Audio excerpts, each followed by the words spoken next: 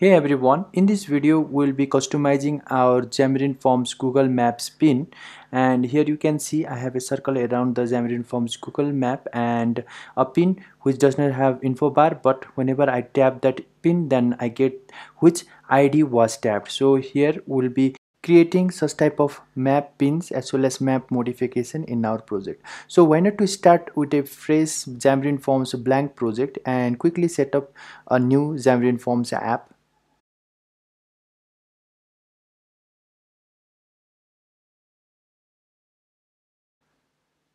Here we'll be installing Xamarin Forms Google Maps plugin. So we'll be selecting the standard project, and at first we are going to update our Xamarin Forms whole project. So here you can see I'm just installing the latest as well as the greatest of Xamarin Forms that is up to date. After we update all the packages inside our Xamarin Forms, then we are now set to install the plugin. So here we'll be installing the Xamarin Forms Google Map dot version 2 project inside our Xamarin Forms project. So please understand, we are going to install the V2 version of the Xamarin Forms Google Maps inside our Xamarin Forms project. So let's wait for some time till it adds all the packages to our respected project, that is our Android and iOS. Now let's go to the GitHub repo of Xamarin Forms Google Maps. I'll give that link in my video's description below. You can take it out from there. So here Xamarin.forms.google map initialization to be done inside our Xamarin Forms iOS project. So here I'll just paste that line of code over here and then let the package get installed. Now it's time to get Xamarin Forms Google Map pins. So let's head towards Google Developer Console. Here we'll be selecting the first option, that is Google Developer Console. Let's go inside. It will take some time to load, and here you can see at first whenever you try to log inside a Google cloud platform, then you will be navigated to this section where you need to create a new project. Here inside Google Cloud Platform, I'll be creating a new project for our Xamarin Forms app. So here you can see we have already set up a new project. Please make sure that you have selected the correct project that was just recently created. So here this is my project which was recently created inside my Google Cloud Platform. Now it's time to install the APIs inside this project so that we can use the SDK keys. So here we'll go to the library section of Google Cloud Platform and then search for SDKs for our Xamarin Forms Google Maps. So here we'll just see that Map SDK for iOS to be installed, and same goes for Android too. Just go back and then install the SDK for the Android. Here scrolling below we'll get our Android SDK to be installed. Now we are ready to extract out the API keys by going back inside the credential section. We'll just select the API keys and then it will automatically generate the API key for us. Let's copy that. Then let's save that API key inside this section where we have added that line of code. So we are going to paste that API key code over here. Now it's time to configure our Android project, and I'm just going to paste this line of code, and here inside this comma save instant state is the code that I need to write for our Xamarin Forms Google Maps. Then it's time to configure a little bit more inside our Android manifest.xaml. So we'll just go inside the source code editor. Here you can see I have added this metadata tag along with the API key that we just now extracted from Google Cloud Console. Now we have successfully configured our Android and iOS project. Now it's time to create the pins inside our Xamarin Forms Google Map project. So here we'll head back towards the GitHub link where we'll be finding the Xamarin Forms sample project for Google Maps, where we'll be searching for the pin. So here we'll find the pin page where we'll add that pin code from line number 125 to 127. Just copy and paste over here inside our Xamarin Forms main page.xaml. So I'll just paste it and inherit from here. You can see we have two options. We'll just select that Google Maps option. If you run this project as it is, then you will see just a Google Maps in your Android as well as iOS project. But here our target is to create one pin and then use this line of code so that we can show that pin inside our Xamarin Forms Google Maps. Here I'll just copy this line of code and then paste it inside here. That is, whenever this map page is loaded, then I'll just call those pins directly. So here, as soon as I create the and generate, and I'll just paste that code and inherit it from Xamarin Forms Google Maps. So let us create one variable name as pin Tokyo. Then I'll just remove that line of code. We don't want that. And then our pin is ready, and then to get deployed to our iOS Xamarin Forms project. So I'll select iOS project as my starting project. Here you can see I got some version differentiation error, and this is just as a normal bug that encounters whenever we try to run our Xamarin Forms Google Map for the first time inside a blank Xamarin Forms project. So this is a normal one where we'll go to the application and change the deployment target to the maximum that you have. Right now I can see 15.2. Even if it is like greater for you, just put that greater value as a deployment target.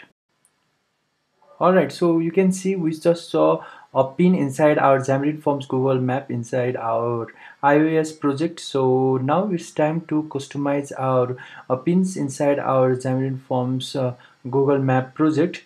So here we can just do any type of modification.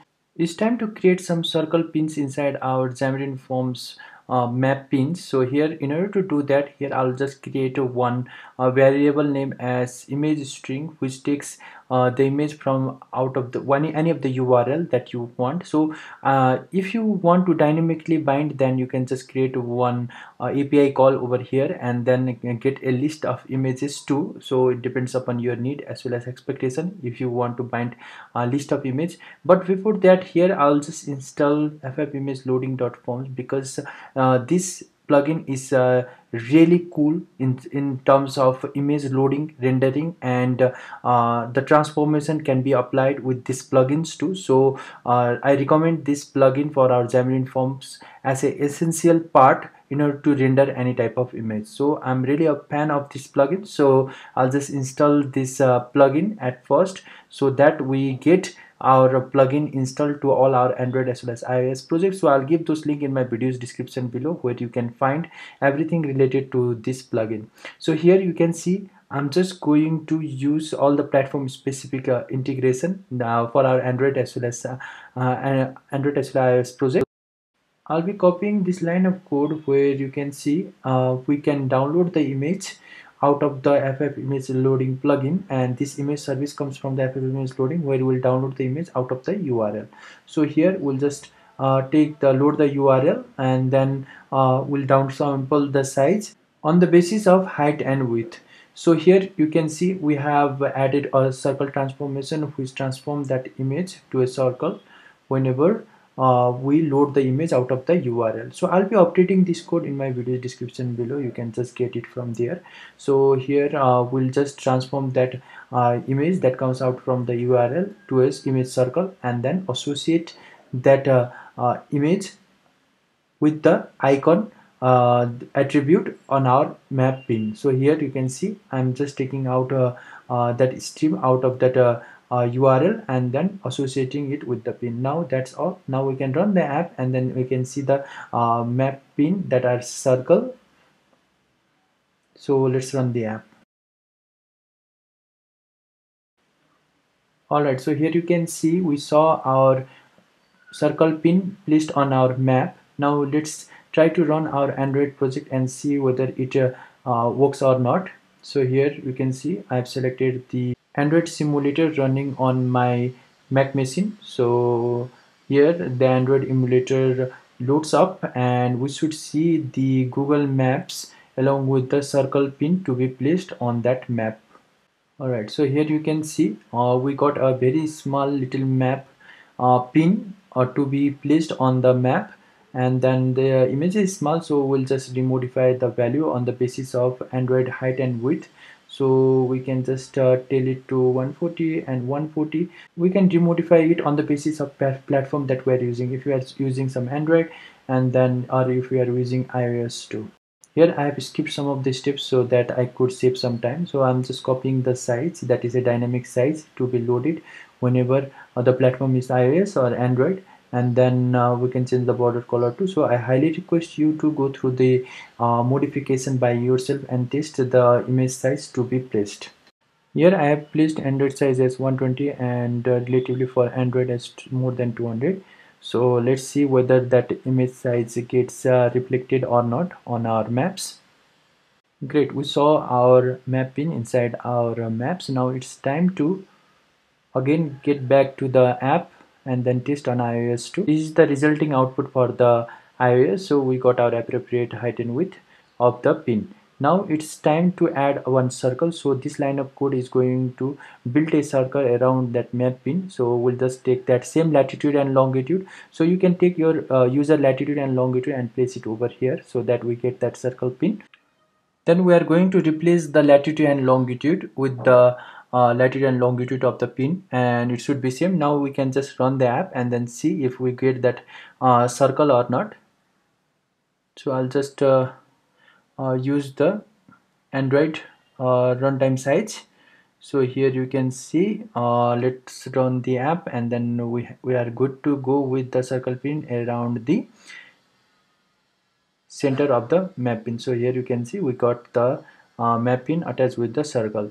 Whenever this map pin is clicked, then we are going to remove the information window bar. So how we should remove then? Let's create one click event handler for the map whenever it's clicked. So here I'll just click on it, create a new event handler, map pin, and then go below, and then